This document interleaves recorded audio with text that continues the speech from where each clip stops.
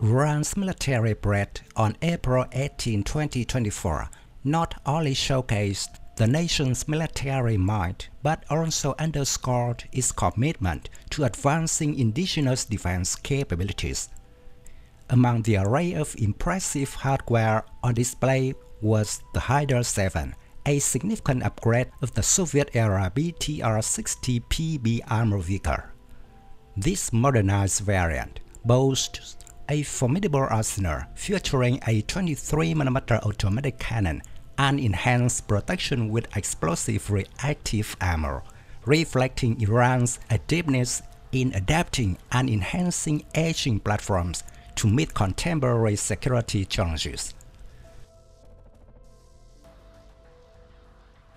The Heidar-7 represents a notable evolution from its predecessor, the BTR-60PB, which entered service over 6 decades ago. First unveiled in 2017, the Heidar-7 got the attention of military observers with its revamped turret, housing a 23mm cannon, reminiscent of the Soviet Zu-23 anti-aircraft system.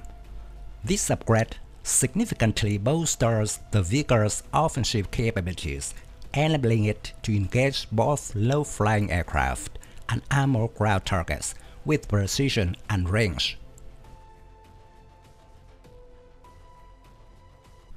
The 23mm cannon, similar to the Soviet-made Zu-23 anti-aircraft gun, allows the Heidar-7 to hit low-flying air targets at a distance of up to 2.5 km and armored vehicles at a distance of up to 2 km. The combat module in which it is located is capable of rotating 360 degrees.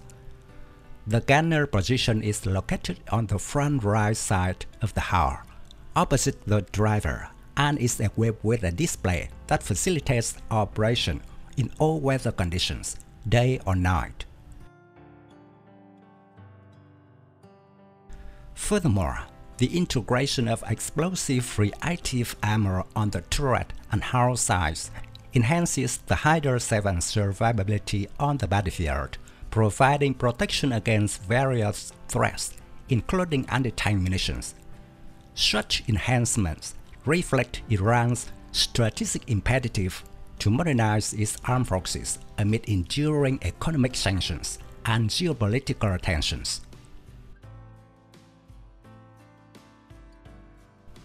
The Heidar-7's modernization extends beyond firepower and protection. Equipped with a remotely operated weapon station, the vehicle boasts enhanced situational awareness and operational flexibility.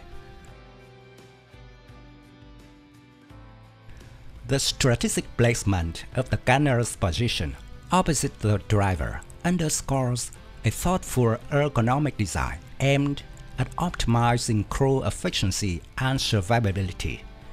With a dedicated display facilitating all-weather operations, the Heidar-7 stands poised to excel in various operational theaters, from urban environments to open terrain. Iran's investment in upgrading Soviet-era military hardware reflects a pragmatic approach to bolstering its defense capabilities amidst international constraints. Following the upheaval of the 1979 revolution, Iran faced isolation from traditional Western suppliers, prompting a pivot towards alternative sources, including Russia. This shift not only provided access to essential military equipment, but also catalyzed domestic innovation within Iran's defense industry. Over the years, Iran has endeavored to achieve self-sufficiency in defense production, leveraging foreign acquisitions as a springboard for indigenous development. The Heidar-7 exemplifies this trend, embodying a fusion of imported technology with domestic expertise to create a potent combat platform tailored to Iran's strategic imperatives. Iran's unveiling the Heidar-7 represents a milestone in its quest for military modernization and self-reliance. By upgrading Soviet-era armor vehicles with cutting-edge technology and indigenous innovations, Iran demonstrates its resilience in navigating geopolitical challenges and safeguarding national security interests. As the Heidar-7 joins the ranks of Iran's military arsenal, it not only enhances the nation's defensive capabilities, but also symbolizes its commitment to charting an independent path in the realm of defense industry development.